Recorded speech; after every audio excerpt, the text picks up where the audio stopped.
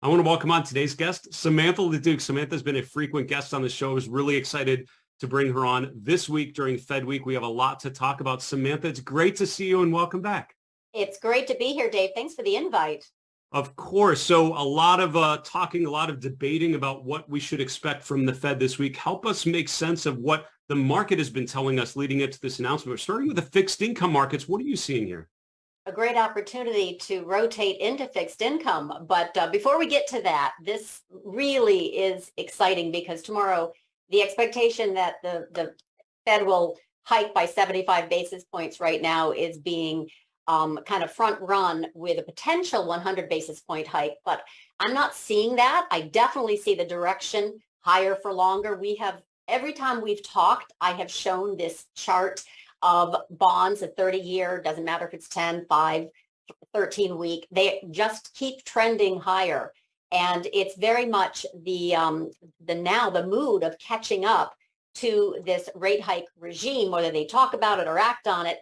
I definitely see this pace slowing in the future, but the direction is very clear. And just last year, Goldman, the sentiment was by the Fed, they wouldn't raise until 2024. Now Goldman is out today saying they won't cut until 2024. So sentiment changed quite considerably. And I think the amount will be 75. The direction will be up unless we crash. And that's a distinct possibility later on around midterms. But for right now, the duration is higher for longer.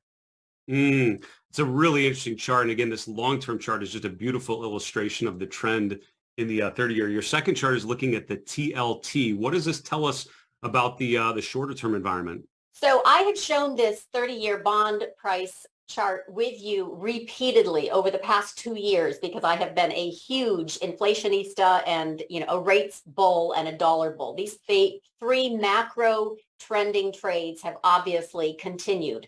Now TLT I'm showing on a much smaller time frame, right? Which is I sent that to clients back in June saying 105 would be that short price target for a more sizable bounce if we get it. If we don't, all hell's going to break loose because stocks and bonds can sell off together. We've seen that where bonds have experienced their worst year in history. So this bounce level of 105 in TLT for a mini bond rally is important. And I have played that before, so it has worked for a very, very short duration trade.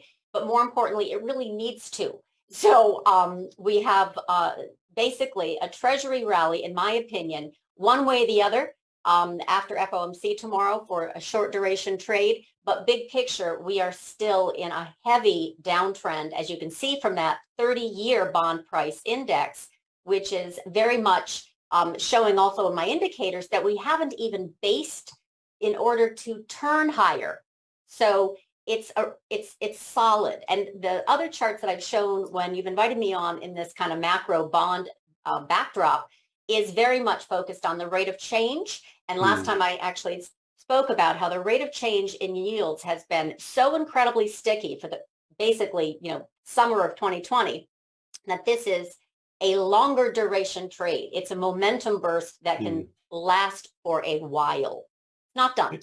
Yeah, it's such a great chart. And at the bottom, you have Martin Pring's special K indicator. He actually just wrote an article earlier this week for Stock Charts members talking about the weakness in bonds and how much that's related to the weakness we're seeing in equities. I think, mirroring very much the comments you made, Samantha. Now, talk us through the dollar, because I think, a lot of investors, particularly individual investors, understand the equity markets and ETFs to a degree, understand a little bit less about fixed income, but the dollar gets into this kind of murky, confusing area about what it means. What does it mean that the dollar has been moving up, and where do you see things from here? That's the escape valve. So equities are not safe. Bonds have not been safe. Forget Bitcoin and speculative risk assets. Valuations obviously have come down. They have more to come to go. And most importantly, emerging markets, when they have this rate differential where the rate hike regime is so strong, fast and furious, especially in the U.S., they sell U.S. treasuries and rotate into dollars. So this has been a very strong long since we spoke last summer. And we have come up to a little inflection point at that 110 before, usually they pause and digest before getting the energy to move higher. this is very indicative of risk off. Should dollars spike higher as yields have very much stayed sticky against the backdrop of sticky inflation. And the major reason is wage inflation. Energy started the game, food, housing, but as a result, all combined, its wage demand growth has been extremely strong, and that is the enemy of bonds. In fact, I wrote about that in October of 2021. The deflation of wages ended with COVID. So now wages are outperforming productivity, which for decades had not been the case. And that is one of the major fundamental macro reasons for this continuation short in the bond trade.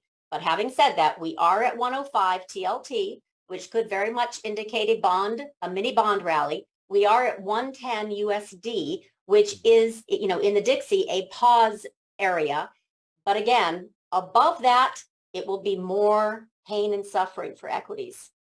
That's a tough way to end the discussion, Samantha, but really well done. And thanks for tying all that together. This is an area that I feel like a lot of investors have so much to learn. And as always, you've given us a little mini masterclass in how to make sense of this. Samantha LaDuc from LaDuc Trading, thanks as always for joining us. Thank you so much.